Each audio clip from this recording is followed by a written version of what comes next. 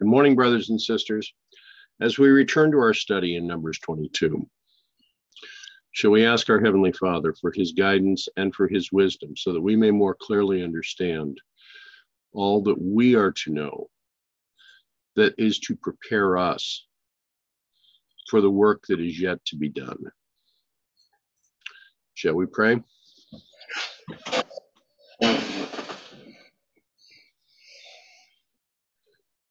Loving Father in heaven, we thank you for the examples of those that have gone before us. We thank you that we may learn from you, even at this time in Earth's history. Help us, Father, that our minds may be open. May your Spirit be sent. May your Spirit be upon us. May our conversation lift you up. Lift up your character so that we may more clearly understand that which is yet to be done by you through us in this world and this history. May your angels surround us. May our minds be open to your guidance so that as we examine this example, we may more clearly see that which we are yet to do and what we are yet to avoid. Be with us, each one that are attending this meeting. Help us now. Direct us and guide us. For this, Father, we thank you, and in this we praise you. In Jesus' name, amen.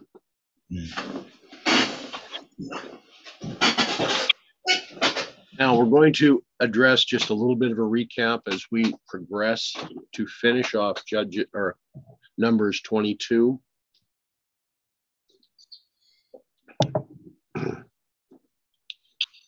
Now, and God came unto Balaam at night and said unto him, if the men come to call on thee, rise up and go with them. But yet the word which I shall say unto thee, that thou shalt do.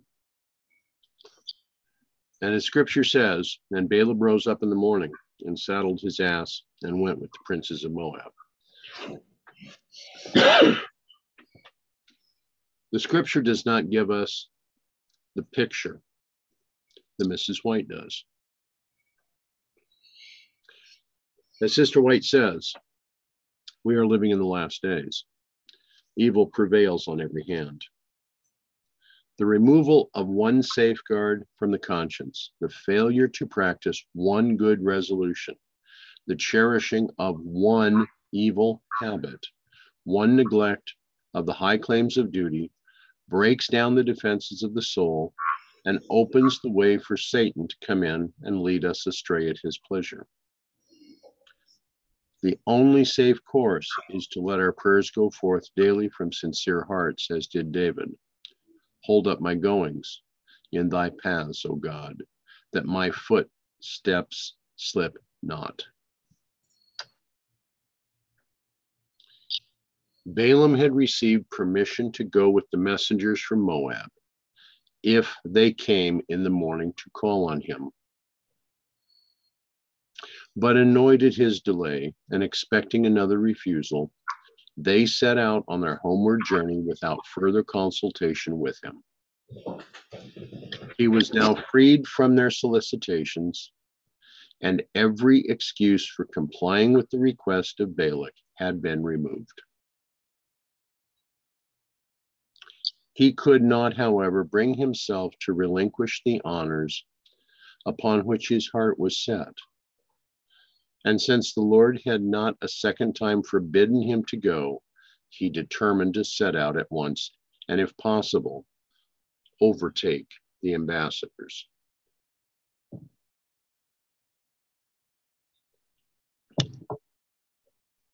Would you agree this is just a little different than the picture that is being presented in verse 22-21? Yeah, well, it gives you more detail. I mean, you can see that it fits. It's just you wouldn't necessarily get that impression. Right. Yeah. Accordingly, taking the beast on which he was accustomed to ride, and accompanied by his servants, Balaam began his journey.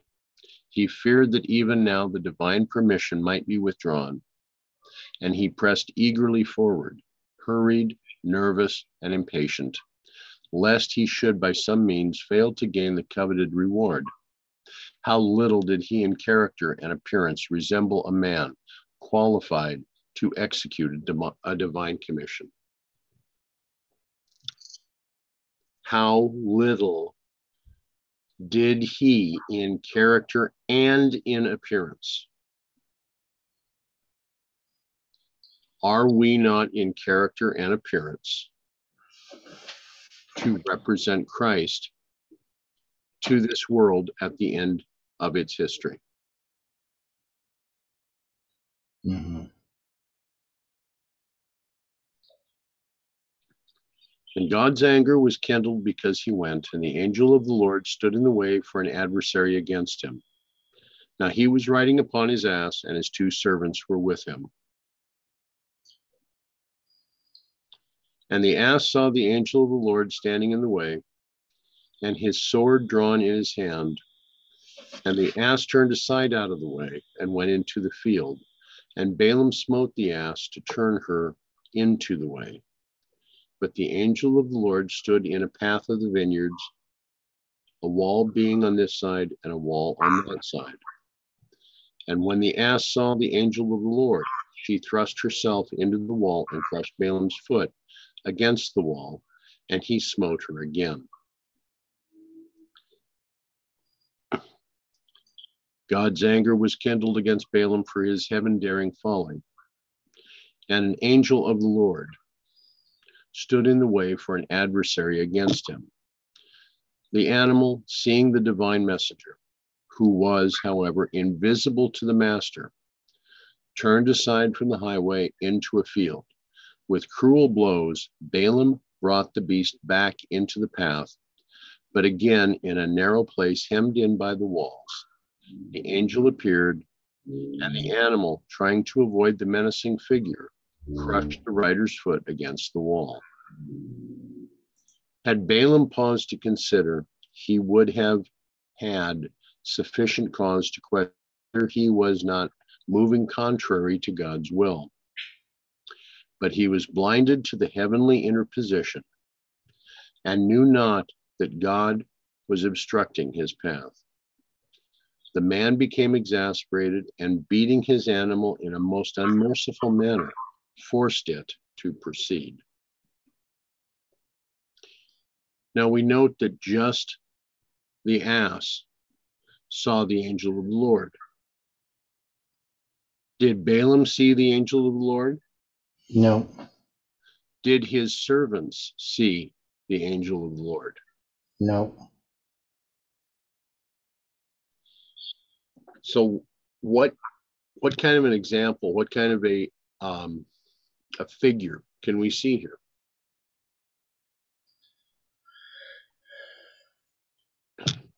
So that's part of the thing in trying to understand what these symbols are. So we know that we've understood that Balaam is the United States, and he doesn't see something, but the ass does. And I've made the suggestion that the ass represents the prophecies regarding Islam. Okay. So these prophecies see something that Balaam doesn't see, and that is the angel of the Lord. Okay. Just one little note on verse 24 in the King James. When you read it, it says, Balaam smote the ass to turn her into the way, but the angel of the Lord stood in a path of the vineyards. There's no reason to put the word but there. You would just put the word and, which means it's actually a new thought. So this is actually the second one. And so I'm not sure why they put the word but there. Okay. Right. So, okay. Some translations say later the angel of the Lord stood in the path. But, again, that's kind of correct. But wouldn't be correct. Okay. That's all I'm saying. Okay. It doesn't make sense there, and gives an impression that's different. So there are three different times. You might not get that impression if you're reading the King James. I can see where you're coming from with that. Yeah. But in this, I think we're also establishing that there are three different events that are occurring. So yeah. So it's just Ellen White's correct, and the King James is a bit more obscure on that point. Okay. Because if you were reading it, like if I was just reading this, it says the ass saw the angel of the Lord standing in the way. This is verse 23, and his sword drawn in his hand, and the ass turned aside out of the way and went into the field. And Balaam smote the ass to turn her into a way, but the angel of the Lord stood in a path of the vineyards. Right, so it could just be saying, the angel of the Lord's there in the path of the vineyards, a wall being on one side and a wall on the other side.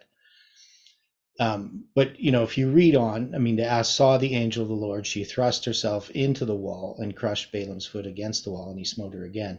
So you can see by verse 25, it has to be a second event. Yes.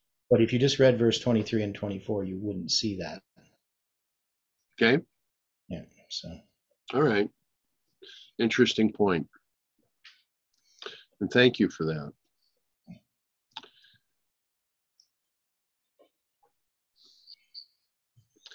And the angel of the Lord went further.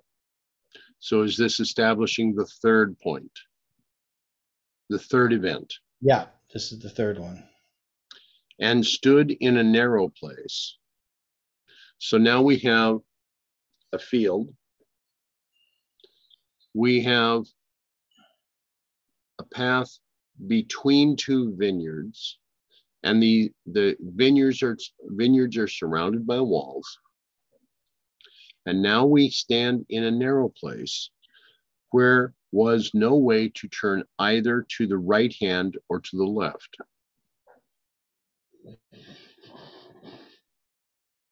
Here we have another figure. If you cannot turn to the right hand, you are not supportive of a conservative agenda. If you cannot turn to the left, you are not supportive of a liberal agenda. To the right, you are not supporting the Pharisees. To the left, you are not supporting the Sadducees. You can turn neither to the right nor to the left. You must go straight ahead. Well, and we can also make this analogous to the north and the south. Okay. Because right hand means south, left hand means north. So right hand is north, left hand is south. So those could be prophecies regarding the north and the south. Okay. That's possible, which is the king of the north and the king of the south has to do with Republicans and Democrats, is what I'm trying to say, as far as the Civil War. Well, whether we're dealing with the war between the states or whether we are dealing with the very uncivil war that is currently occurring. Mm-hmm. Right? Yeah. And it becomes a Republican Democrat symbol. Okay. Right. So, that's the thing is we're trying to understand the ass itself. It could represent the Democrats. It could represent Islam. And it could also represent, what was the third one?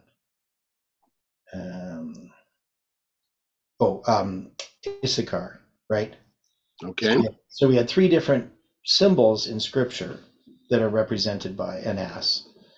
And in Issachar, it's an ass that's burdened by, how's it go again?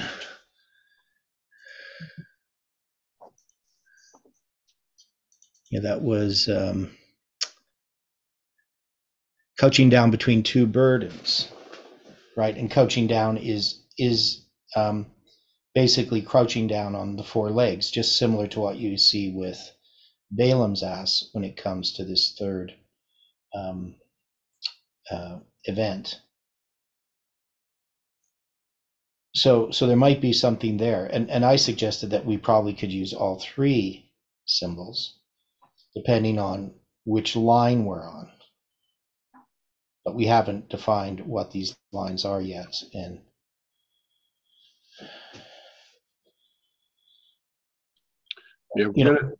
one thing we could say about Issachar is this would definitely have to be an internal line. How so? Well, because it's dealing with Israel. What? And I already did apply it to an internal line, so. But it could still apply, by comparison to other lines as well.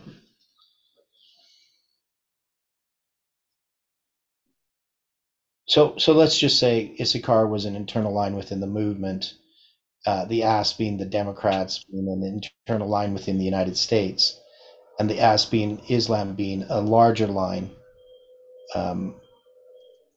that addresses the world or something like that. I mean, I haven't worked it out or anything, but it is possible. Okay.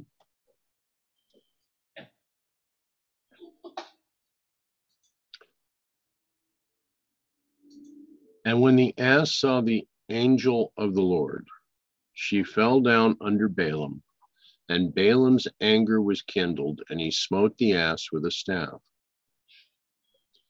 And the Lord opened the mouth of the ass, and she said unto Balaam, What have I done unto thee, that thou hast smitten me these 3 times? And Balaam said unto the ass, Because thou hast mocked me, I would there were a sword in my hand, for now I would kill thee. And the ass said unto Balaam, Am I not thine ass, upon which thou hast ridden ever since I was thine unto this day? Was I ever wont to do so unto thee? And he said, Nay. So here's Balaam having a conversation with the ass. What kind of a figure could we present from Balaam's conversation with the ass?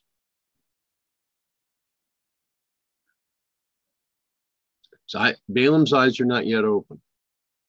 Mm-hmm. Balaam is not recognizing what's going on, yet he's having a conversation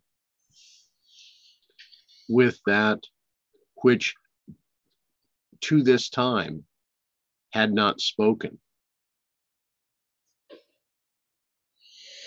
Okay, so let's say this is a prophecy regarding Islam. Okay. Would there be something regarding the United States addressing this prophecy?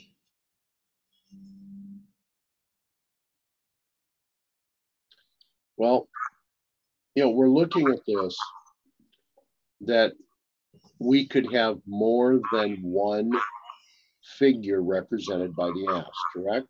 Yeah. Then why can we not have more than one figure represented by Balaam? Well, do we have other examples where Balaam could represent something else? I mean, the ass, we have 3 clear examples in Scripture. Okay. Well, the one isn't particularly in Scripture. It doesn't say in Scripture that an ass represents the Democrats, but 2 of them in Scripture and one which exists in our history. I don't know that we, even to make Balaam the United States, would just be the context of the story. So maybe if we had the story where the context is different, but I don't know, what would you have Balaam represent beside the United States? My question would be, is it possible that Balaam could represent a church because of his prior relationship as a prophet of God?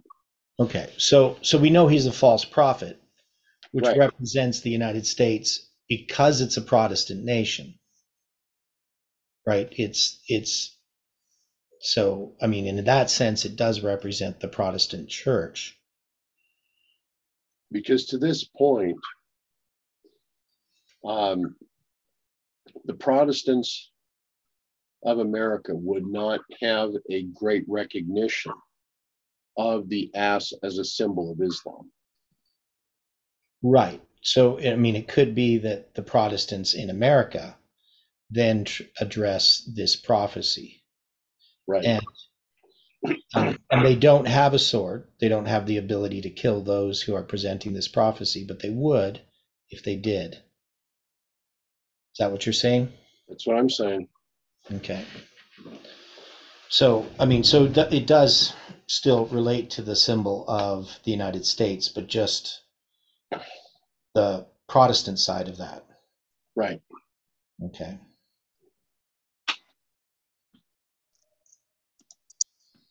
So,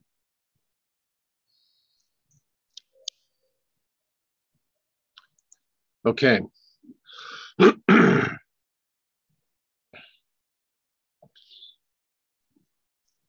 Again, in a place where there was no passing, the angel appeared, as before, in an offensive attitude. And the poor beast, trembling with terror, made a full stop and fell to the earth under its rider. Balaam lost all self-control, and his mad rage rose to an extreme height. The dumb beast was now gifted with speech and remonstrated with its frenzied master for his cruel treatment. What have I done to thee that thou shouldst beat me these 3 times? I'm not seeing something that I'm now seeing, so give me just a moment. So why the S is now recognizing the fact that Balaam has not been treating it the way it should, right? Mm-hmm. We have an issue that is occurring.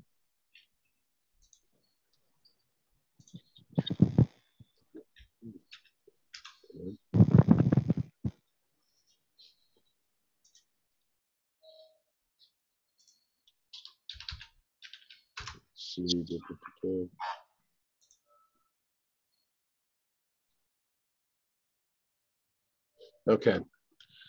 I found it interesting that in the document that's currently available on the web, that the Ellen White Estate does make notations when they make changes in the spelling that is used. And the red star that's put here after frenzied is because apparently Mrs. White, in the original publication in the Signs of the Times, spelled this P-H-R-E-N-Z-I-E-D instead of the current English F-R-E-N-Z-I-E-D.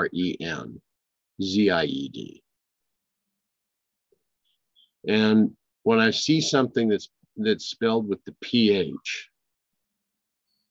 I mean, my mind goes to different word derivations that could have been used. I didn't recognize that it had that red symbol until just now. So that's my little, stepping off the path for a second. Had Balaam been in possession of his reason, he would have been filled with awe and would have realized that a supernatural power was barring his way. But ungovernable rage had dethroned reason and this wonderful miracle was unnoticed. He answered this beast as he would have addressed an intelligent being. Because thou hast mocked me, I would there were a sword in my hand, for now I would kill thee. Here was a professional magician on his way to pronounce a curse upon a whole people with the intent to paralyze their strength, while he had not power even to slay the humble beast on which he rode.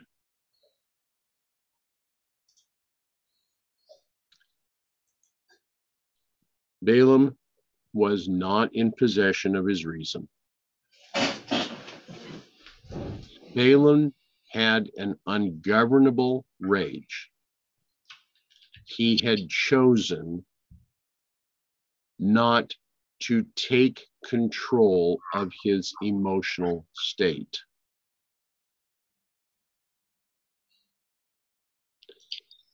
What does this say for us today? What kind of an example is Balaam showing us here, where we need to be very careful today?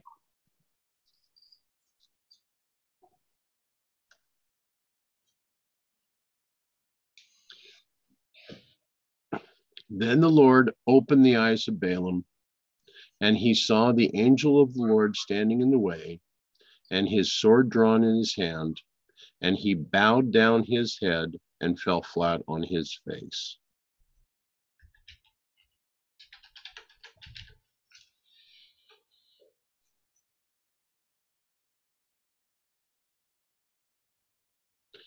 And the angel of the Lord said unto him, Wherefore hast thou smitten thine ass these 3 times?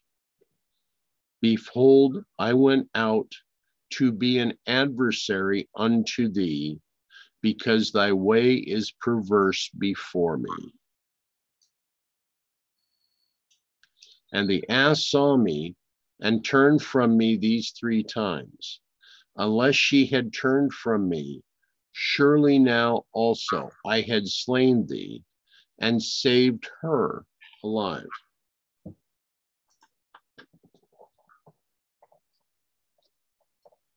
What is this saying to us at this time?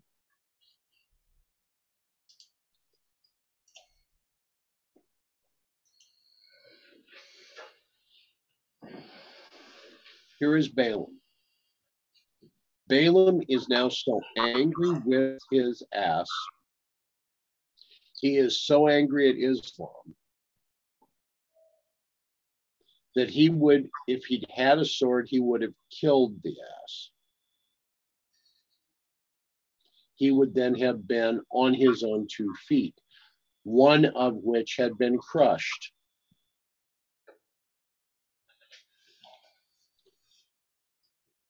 The angel of the Lord has a sword, but because of the forbearance of the ass, because of the wisdom of the ass, recognizing that the Lord is standing in the way, Balaam's life is being spared at this time.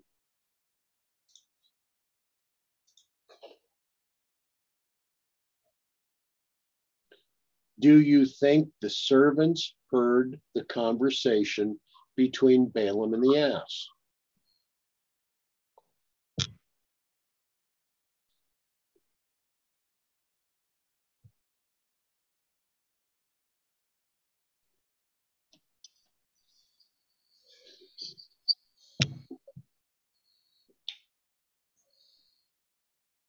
So, well, we said that they didn't. Okay.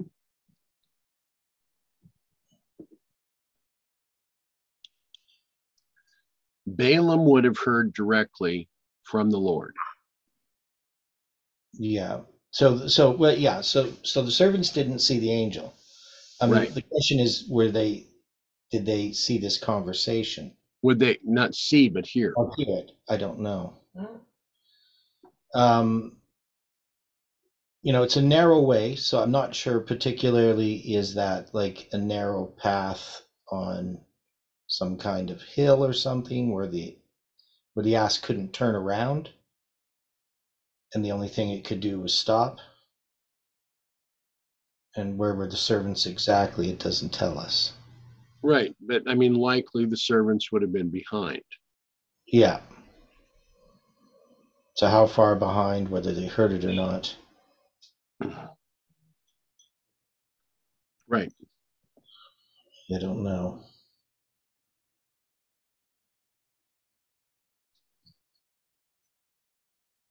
But now, as we're being shown, go ahead. It says that she was saved her alive. Right. Now, if you take it the opposite, because he did turn him.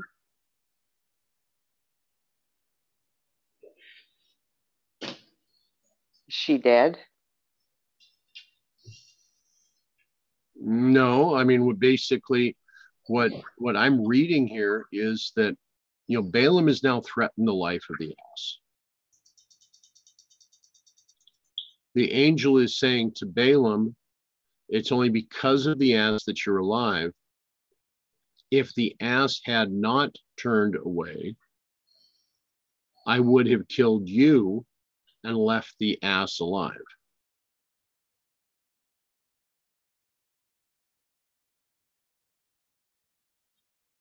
Okay, thank you. Certainly. Yeah, so the ass saved the life of Balaam, what the angel is saying. The ass wasn't in danger, it was only Balaam that was in danger. So in this situation, with the application that we're making of figures, that this message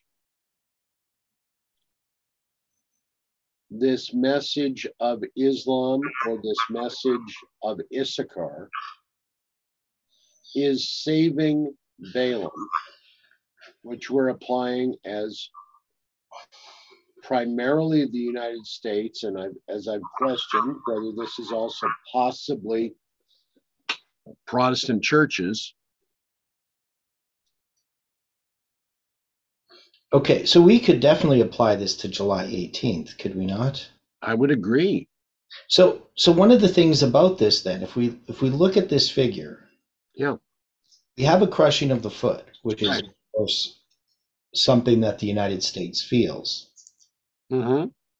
But we also have these turnings away. And, if we just, without dealing with all the other problems that it would occur, but if we took 1993 as a turning away into the field, and if we took 9/11 as a crushing of the foot, then we could take the ass speaking to the United States as what happened with the July 18, 2020 prediction. Right. And so what this would show us is that these are predictions that relate to Islam, or prophecies that relate to Islam, but they're not the events that we were expecting. At all. Because these are the angel of the Lord dealing with prophecies of Islam, preserving the United States. So the warning that was given regarding July 18th, in some ways, has hindered or delayed judgments that were going to come upon the United States. And this would fit in with the idea that if we had not given that warning to Nashville, the event would have occurred. Right. But that giving of that event is the speaking of the prophecy of Islam that preserves the United States for a time. Right. So that's one way we could look at it. Now, that means that's one application of it, but it's an application that fits. You said the first one was 93? Yep. Yeah. And what happened in 93? Islamic terrorists took a rental van and parked it in the parking garage below the North Tower. I can't remember which which floor of the parking garage, and it took out, I believe, 5 floors, if I remember correctly. If it had been 30 yards over, it would have the north tower would have fallen into the south tower. And this occurred 2 days before Waco. Okay, thank you. Yeah, so it's already been noted many times, and it's a symbol that ties to the prophecy of Revelation 9 in sort of a foreshadowing way.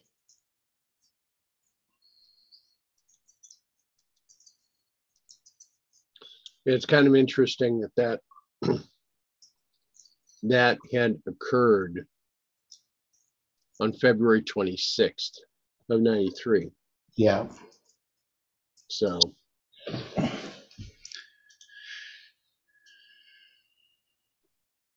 their stated motive was a backlash against American foreign policy and the United States support for Israel.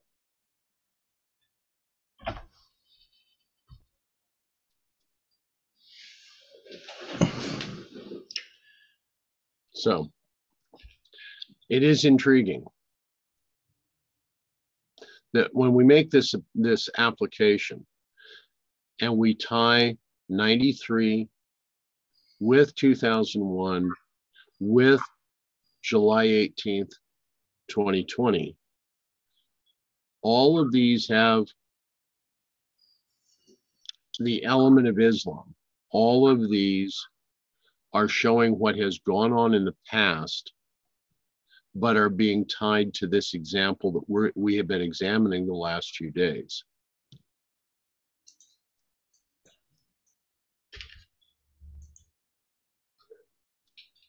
Here is a lesson to all who have reasoning powers, that harsh treatment, even to the brutes, is offensive to God. Those who profess to love God do not always consider that abuse to animals or suffering brought upon them by neglect is a sin. The fruits of divine grace will be as truly revealed to men by the manner in which they treat their animals as by their service in the house of God. Those who allow themselves to become impatient or enraged with their animals are not Christians. A man who is harsh, severe, and domineering toward the lower animals because he has them in his power is both a coward and a tyrant. And he will, if opportunity offers, manifest the same cruel, overbearing spirit toward his wife and his children. Many do not think that their cruelty will ever be known, because the poor dumb beasts cannot reveal it. But could the eyes of these men be opened, as were the eyes of Balaam, they would see an angel of God standing as a witness to testify against them in the courts above. A record goes up to heaven, and a day is coming when judgment will be pronounced against men who make themselves demons by their dealings with God's creatures. If animals could speak, what deeds of horror would be revealed? What tales of suffering because of the perversity of man's temper? How often those creatures of God's care suffer pain, endure hunger and thirst, because they cannot make known their wants. And how often is it determined by the mercy of or the caprice of man, whether they receive attention and kindness or neglect and abuse. Punishment given in passion to an animal is frequently excessive and is then absolute cruelty. Animals have a kind of dignity and self-respect akin to that possessed by human beings. If abused under the influence of blind passion, their spirits will be crushed and they will become nervous, irritable, and ungovernable. All disposition to cause pain to our fellow man or to the brute creation is satanic. Balaam evidenced the spirit which he possessed in his course toward his beast.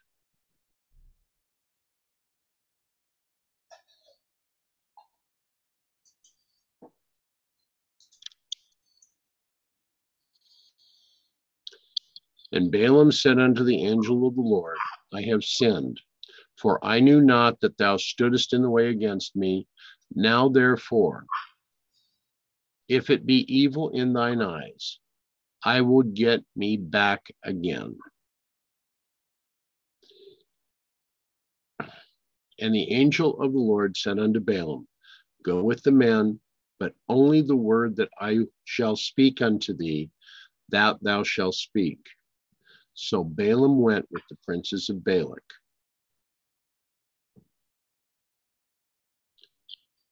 So, go ahead. If they understand now, where are they going to understand that the message was true? You mean the princes of Balak? Balaam. Well, Balaam did it to themselves. I don't know. Like the message of the July.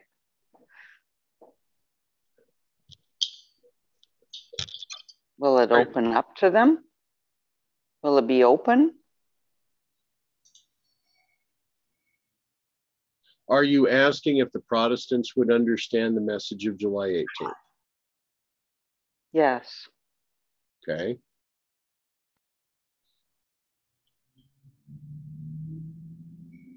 I think to understand the message of July 18th, they're going to have an understanding of the prophecies regarding Islam. And in many ways, I don't know that yet this moment that many understand outside of this group the importance of the message of July 18th. I mean, we're addressing this today. How many in the past would have applied the falling down of the ass before the angel of the Lord to have been the message of July 18th? Like, this is a revelation, because the way that this has been being interpreted recently places the crushing of the foot and the falling down of the ass as being economic destruction upon the United States, rather than looking at this as being the message of the prophecies coming against the United States.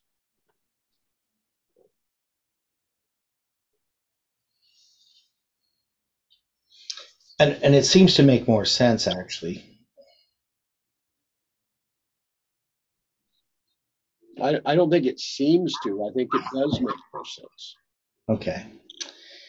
Yeah.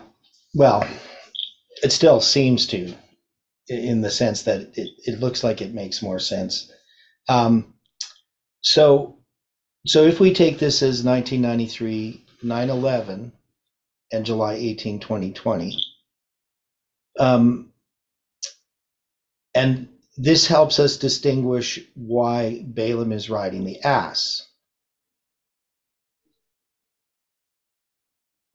Now, we still could make the other application.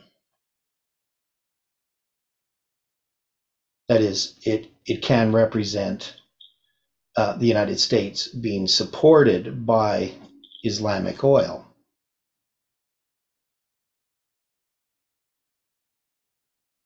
But it's still a little bit different than what we had with what Jeff had said.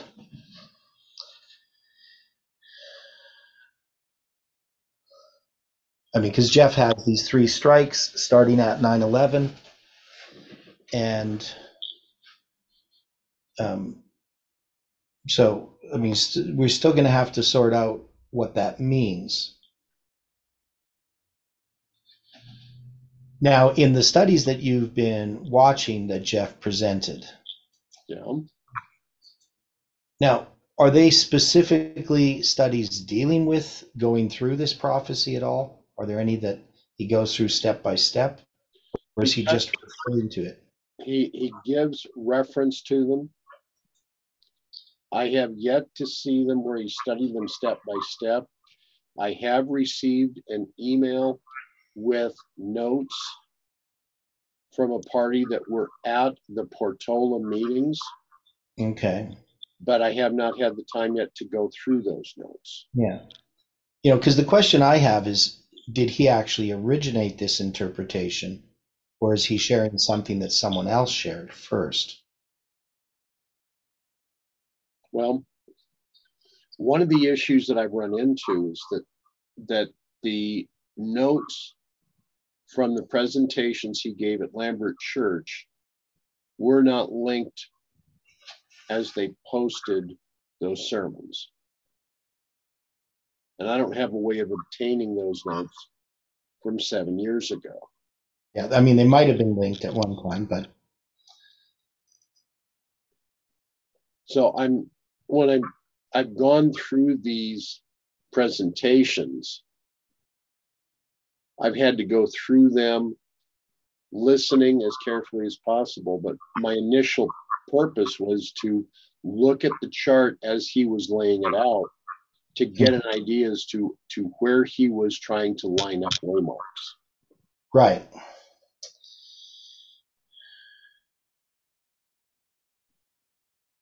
Now, it's not that I'm going to disagree with Elder Jeff, but in this situation, the light has continued to advance, especially as we are looking at the light in the relationship of these situations being messages,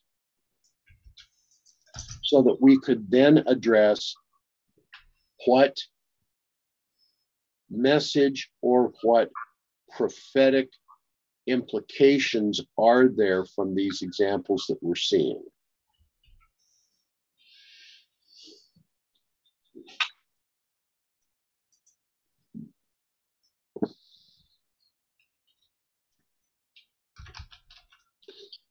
There are many in the world today whose character is represented by that of Balaam. They have a correct knowledge of most of the doctrines of religions, but with these are mingled superstitions and heresies.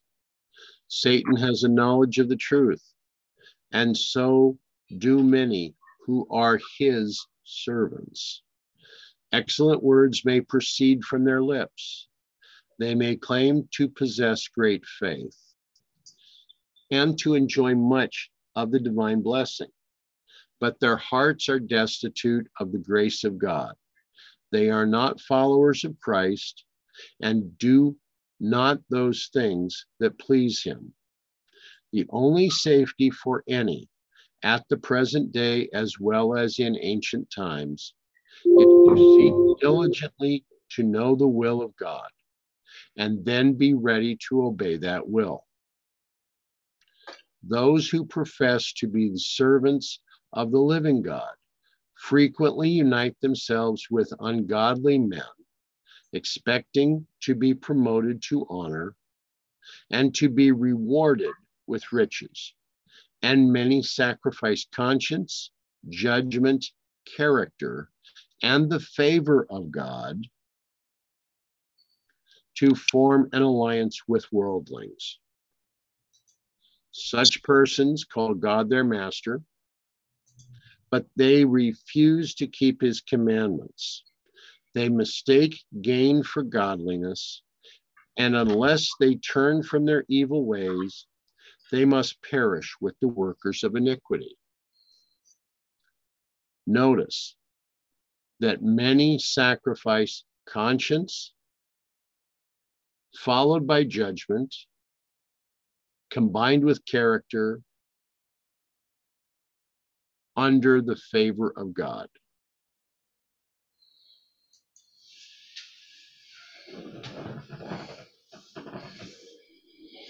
Could this also not be an example of sacrificing the messages of the three angels of Revelation 14 and the other angel of Revelation 18?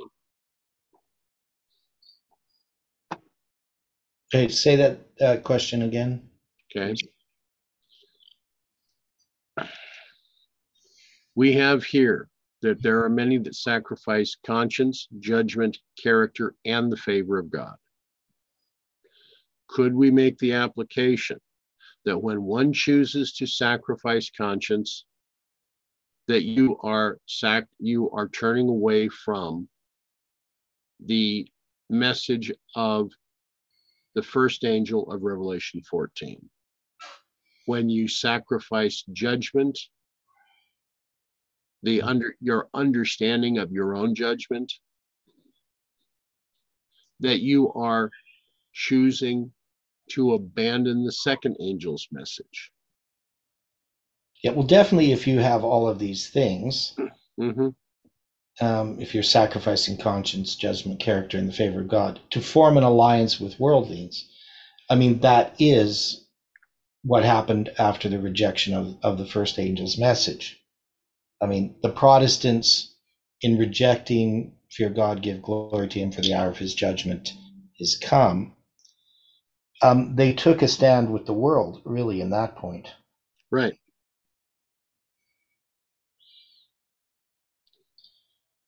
So, okay. And one of the things about that, too, I mean, I think one of the reasons the Protestants rejected Miller's message is because it made them look foolish. That is, the world was mocking it. And many people didn't want to be associated with something that was unpopular, with the popular press. Right. So, I mean, this is a principle we see in Adventism. Quite a bit.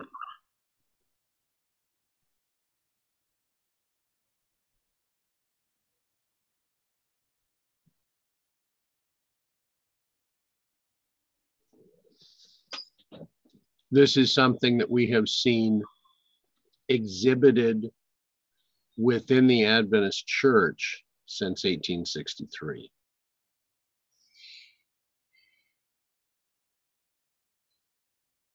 We don't want to accept the message of the 2520 because that points us as being part of the folly of William Miller. We don't want to accept or present the message of the 2300 days because, again, this is what is pointed by William Miller. We don't want the investigative judgment. We are setting it aside because we don't want to be seen as a cult. Mm-hmm. Yeah, within scholarship, I mean, it's wanting to be accepted as an equal among all the other scholars. Right. And you see this quite clearly in the types of things that are said, the style of writing in scholarly papers and so forth.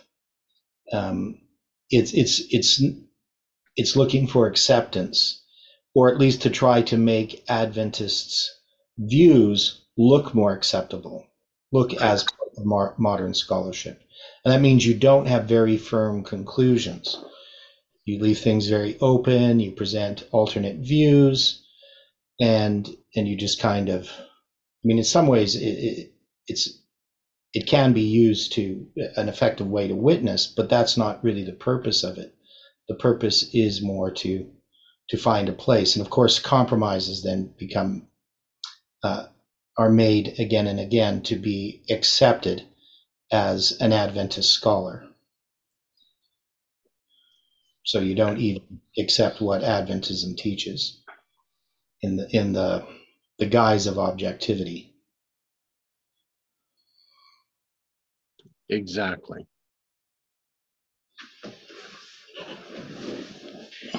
And when Balak heard that Balaam was come, he went out to meet him unto a city of Moab, which is in the border of Ammon, which is in the utmost coast. And Balak said unto Balaam, Did I not earnestly send unto thee to call thee, Wherefore camest thou not unto me? Am I not able indeed to promote thee to honor? And Balaam said unto Balak, Lo, I am come unto thee. Have I now any power at all to say anything? The word that God putteth in my mouth, that shall I speak.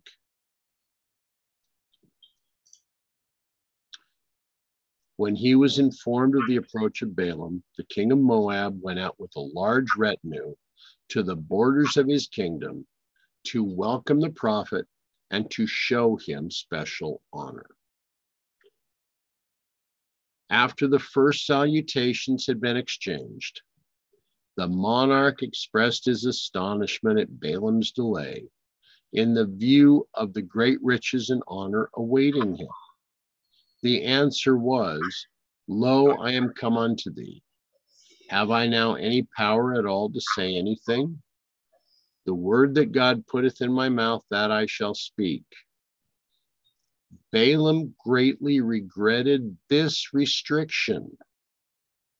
He feared that his purpose could not be carried out because the Lord's controlling power was upon him.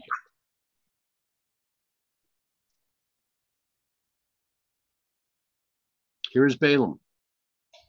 I represent God, but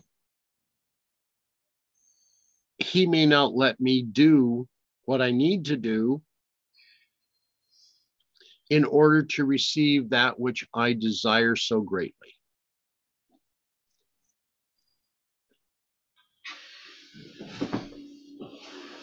So is Balaam, as a Protestant, going to give that message of July 18th?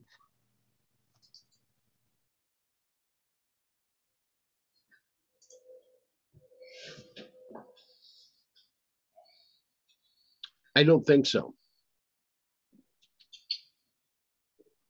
I think the message of July 18th has already been given. It has been given to the world. The world has chosen to mock it, just as the world currently mocks the seventh-day Sabbath. But when the destruction comes upon Nashville, as we know that it will, because this was a prediction that was given by Mrs. White, when this falls upon the world, there will be those that recognize that, yes, we did say that destruction was coming. And those that will be living there are going to say, why didn't you warn me? Am I not your neighbor? The Protestants will recognize that this was a valid message, that God truly is in control. But when they begin to recognize that this was a true message, I think they're more going to take the track and the tack that they have not been praying to God to restore the prosperity that they so greatly desire.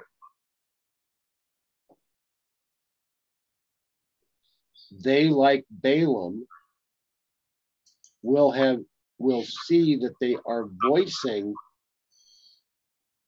sentiments that may be partially of God, but they will not view them properly because they will not be seeing that they are also partially that of the adversary.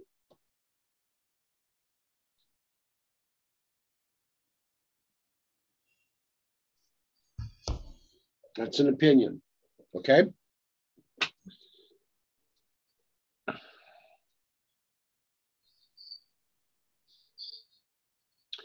And Balaam went with Balak, and they came unto Kirjath Huzoth, a city of streets.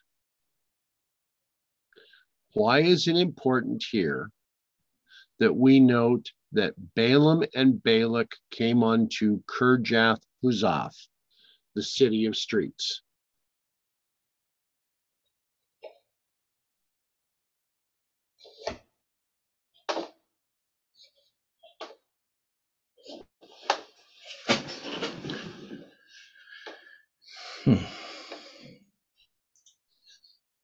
Is there a representation that we have of a city of streets? Is this a symbol of something? I'm not aware of it. Okay. Maybe I'm just forgetting something.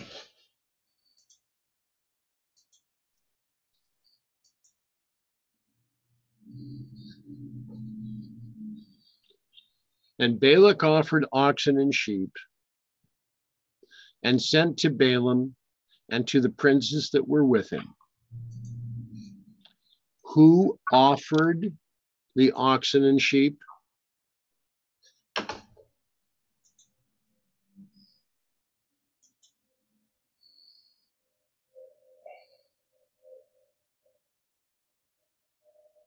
Balak did. Not Balaam. Okay. Yeah, exactly.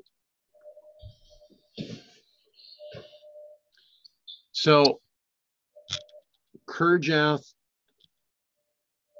Huzoth, a city of streets. Mrs. White says it this way. With great display, Balak now escorted his guests to the capital, where a public entertainment was to take place, and special offerings were to be made to secure the favor of their gods.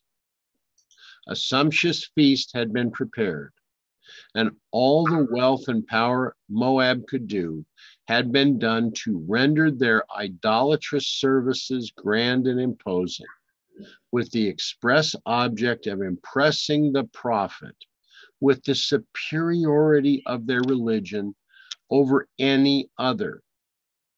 Here this professed servant of the living God was seated with a company of idolaters at a feast given in honor of their deities. This wicked prophet was indeed selling himself for reward. Specifically, is there anything here that Balaam was doing that had been forbidden at that point in time? While he's eating food sacrificed to idols, I would guess. Right?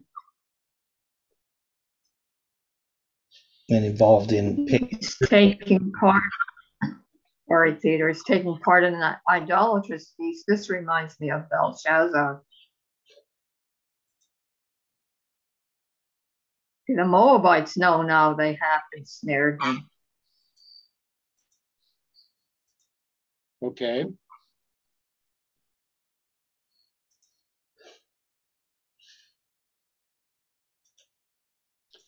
Theodore, you had a finishing comment? No.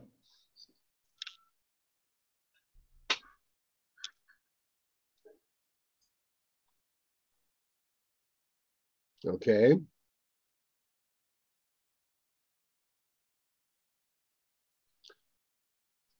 So here Mrs. White is identifying Balaam as, rather than a true prophet, as a wicked prophet. In this case, we have an illustration of the great blindness which will come upon the minds of those who sacrifice their eternal interests to the love of gain. Balaam's character had been tested and tried, and was found to be dross. The fine gold of principle and steadfast integrity was gone, and the base metal alone appeared.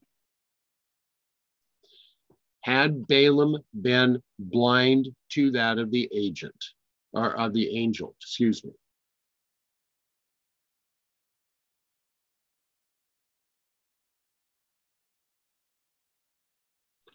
Was Balaam blind to the angel as he rode upon his ass. Yep. Is Balaam being said to be blind as he is dining with these idolaters? Affirmative. So, in other words, here we have a man whose eyes had been opened. He was being shown God's control in all that he is doing, and yet he's willingly returning to blindness.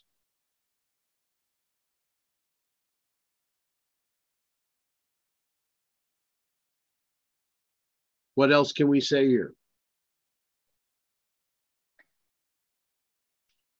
Well, this is what greed and the love of the world do. I mean, you throw out the first, second, and third angels' messages. You throw out all our foundations, basically, because I've seen it happening. And you're worse than a worldling because you had the truth and you rejected it, and you let one of your besetting sins, one of your most evil traits, take control of you. This is a real stern warning.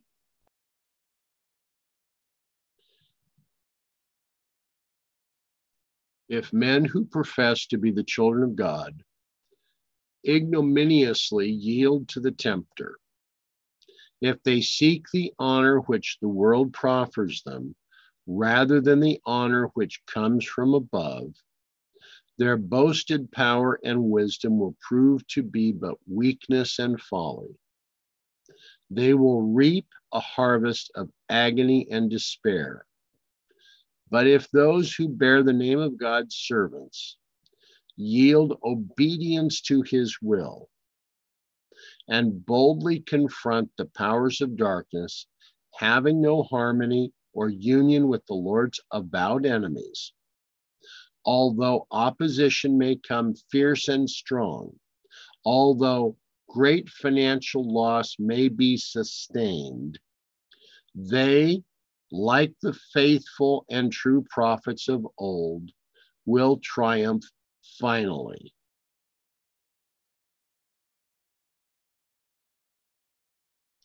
So, if we are going to profess to be children of God, we cannot honor that which the world offers us.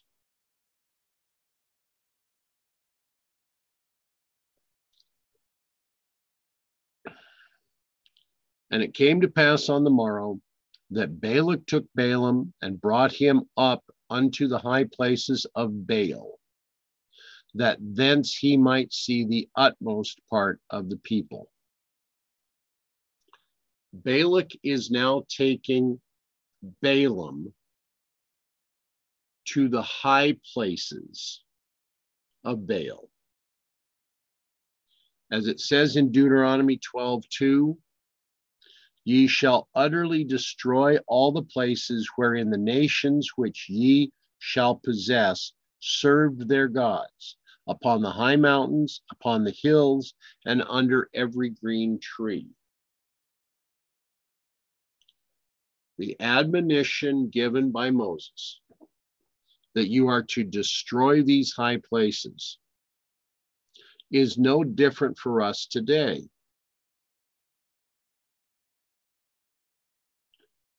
Many of the high places that we see today are these which are worshiping idols. They may be called icons by others, but they are nothing but idols. This supposed Green New Deal is nothing more than the worship of the creation rather than the creator. So many other things that we can point to that give no glory to God are today being reverenced. Here is our situation. We are to be separate. Yet Balaam in this situation was taken by Balaam to the high places of Baal. Satan took Christ to the spire of the temple and offered him all the kingdoms and glory of this world if Christ would compromise and worship him. Okay.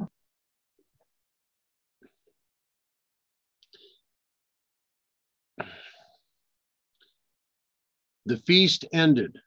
The king with all his honorable men escorted Balaam to the high places of Baal, where he could overlook the immense assemblage of the Hebrews scattered upon the plain of Shittim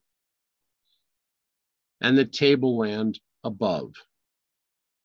Behold the prophet as he stands upon the lofty height, looking down over the encampments of God's chosen people. How little do Israel know of what is transpiring so near them? How little do they know of the care of God extended over them by day and by night? How dull are the perceptions of God's people? How slow are they in every age to comprehend his great mercy and care?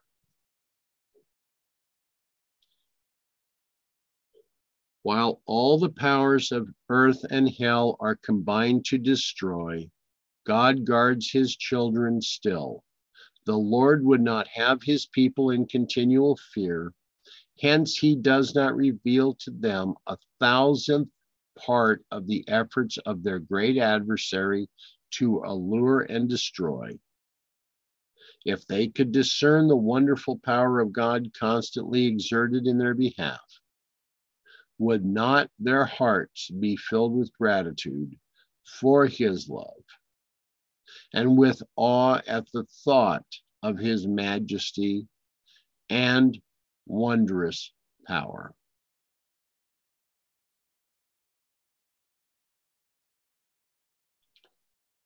There upon the mountaintop are the emissaries of Satan, devising evil against God's people, who are all unconscious to their danger. But he that keepeth Israel does not slumber. The Lord's eye discerns every plot against his own, and no weapon formed against his church shall prosper. God restrains the power of wicked men. He says to them, thus far shalt thou go, and no farther.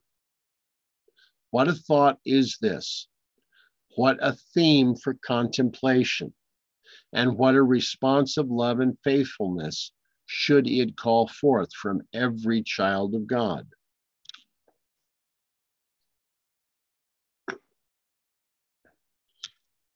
All of us are being tried and tested. All of us are being presented with straits and difficulties.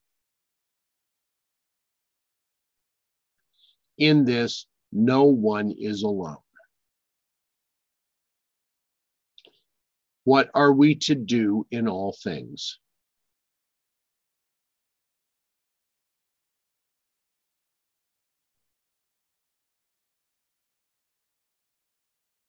What is it that Paul says to us we are to do in all things?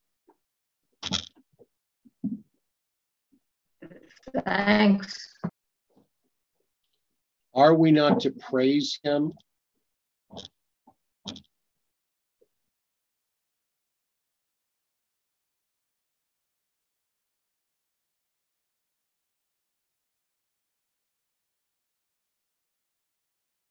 We don't know the many blessings that he has given us. We see a few.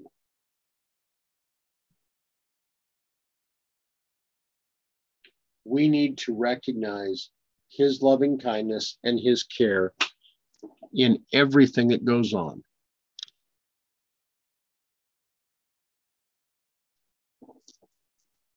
Now, we'll share a few things for what we're going to begin studying for tomorrow and for the next couple of days.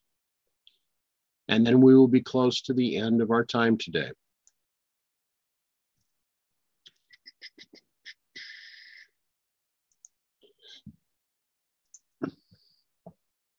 In Numbers 23,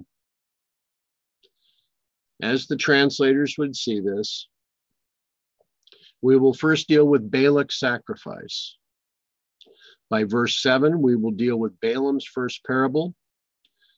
In the 14th, Balak is going to sacrifice again. Verse 18, Balaam is going to give a second parable. By verse 25, Balak is displeased with Balaam and bringeth him to the top of Peor and sacrificeth there. The modern translations would call from verse 1 on Balaam's first oracle.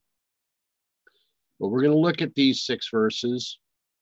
We're going to examine what we can in the time we have remaining. And Balaam said unto Balak, build me here 7 altars, and prepare me here 7 oxen and 7 rams. What was the presentation that Mrs. White and Scripture gave us in the preceding verses of the preceding chapter?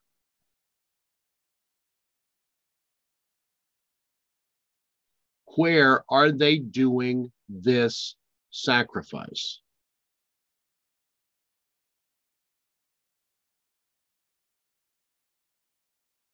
In the high places? In the high places of what?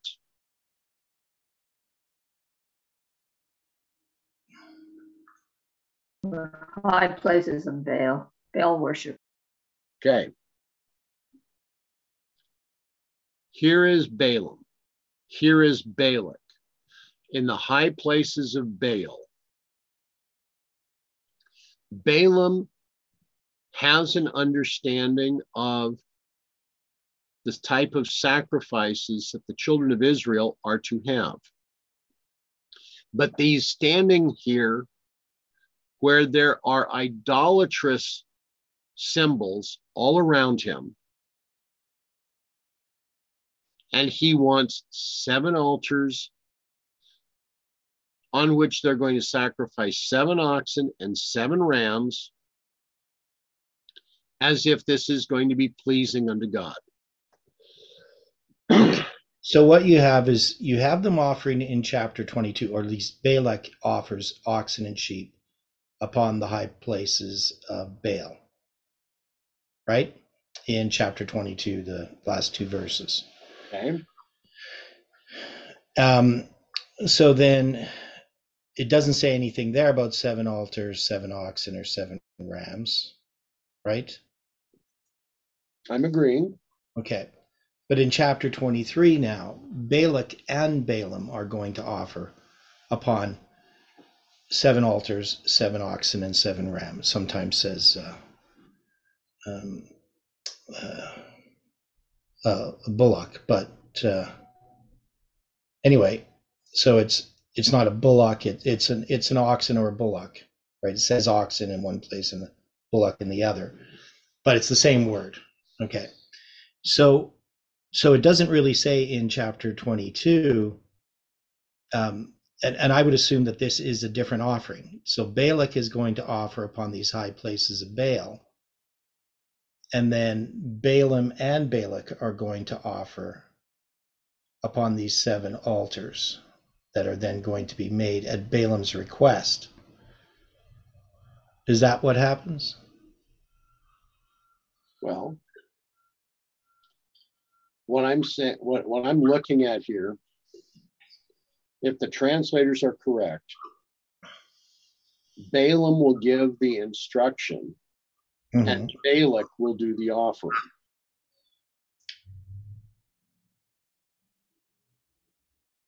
Okay, in verse 2? Yeah. What did they say? What did the translators say about verse 2? Well, in first verse 1, they call it Balak's sacrifice. Okay. Because in verse 2, 232, And Balak did as Balaam had spoken, and Balak and Balaam offered on every altar a bullock and a ram. Yeah, so to me, it seems like both of them are offering. Now, Yeah. Okay, if both of them are offering, then is Balaam joined with the idolatrous king? Yes. So I'm trying to understand what's happening here. So in chapter 22, Balak makes some offerings. It's not upon 7 altars or 7, and it's not. It's just he's going to offer oxen and sheep. Right. Correct. So and then in chapter 22, now Balaam is going to make a request for these 7 altars.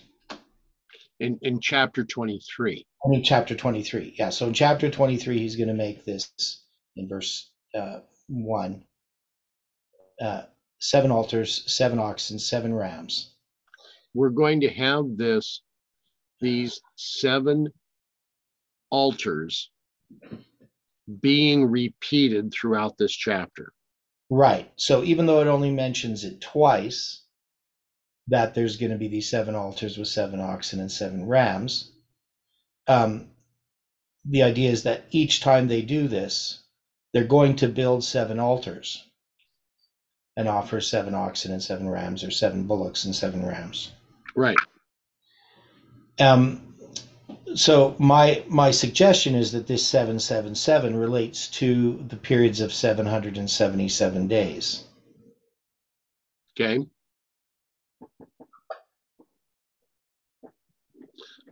I don't see a reason to disagree. Yeah.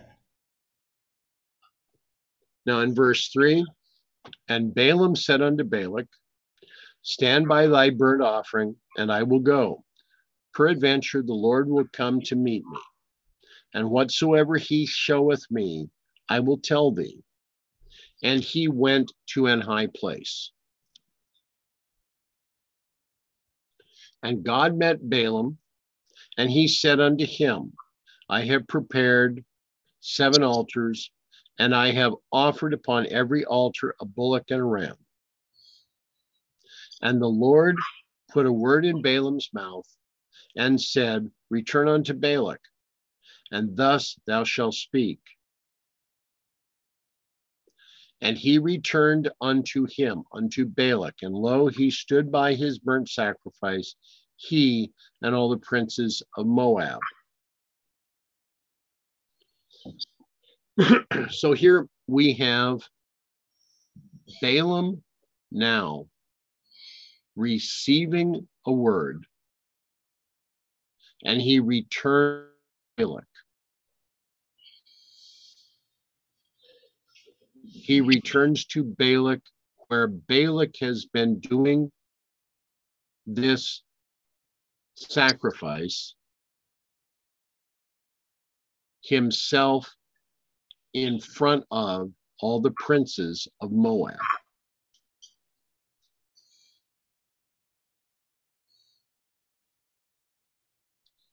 So, yeah, so in verse 4, where God met Balaam, right? And he said unto him, I've prepared 7 altars. This is, of course, Balaam speaking. I've offered upon every altar a bullock and a ram. And then the Lord puts in Balaam's mouth and said, return unto Balak, thus shalt thou speak. And he returned unto him. Lo, he stood by his burnt sacrifice, he and all the princes of Moab. Would be Balak, the he there. right. And then he took up his parable. This is going to be Balaam. And said, Balak, the king of Moab, hath brought me from Aram, or Syria, out of the mountains of the east, saying, come, curse me, Jacob, come defy Israel. So he's going to then give his first oracle. So they build these altars. They offer upon them 7 bullocks, 7 rams on each of the 7 altars. So that means there's 1 ram, I guess, for 1 altar, one bullock for 1 altar. And then Balaam, after they offer, he's going to go and get a message from God. And he comes back, and Balak is there standing beside his altar. Right. Right. And then he's going to give this oracle. So, yeah, I'm trying to figure this out. I know nobody knows what I'm thinking. But what's important is chapter 22 is important with what Balak does. But now we're going to have these 4 times they're going to build 7 altars. And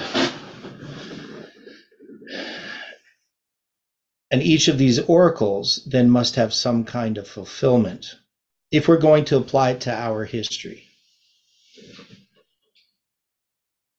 And there's going to be 4 oracles. There's 3 plus 1.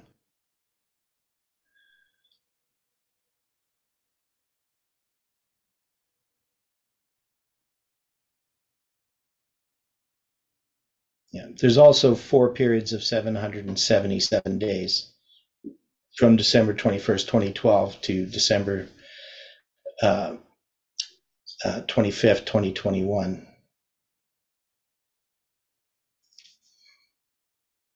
So 4 periods of 777 days. And if there's 4 offerings on 7 altars, 7 bullock and 7 ram, that could relate to those 4 periods. It's just a thought.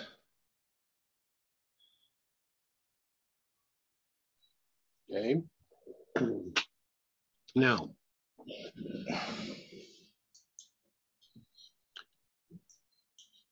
in the chat, it's also being suggested 4 times, 4 generations. Mm-hmm. Well, the number 4 is always referring to 4 generations. Okay. In some way. So, and it's a 3-1 combination. Just like the messages of Revelation 14 and the message of Revelation 18. Right. So, yeah. So those always will align. Okay. And so it has to relate to that. So, and that still does, even if we relate it to the 777 periods. Right. 777 day periods. Now, we are now at the close of our time together today. Are there any other thoughts or comments? Yeah, I was just wondering if this has any value, or put the ox in the symbols of Ephraim, the end status of corrupt Protestantism, and the rams of Medo-Persia in the U.S. in its final throes, also sanctuary beasts represented, and I put this as a desecration. So those are the thoughts that came to me too. Okay. Thank you for that. Now, is there anything else?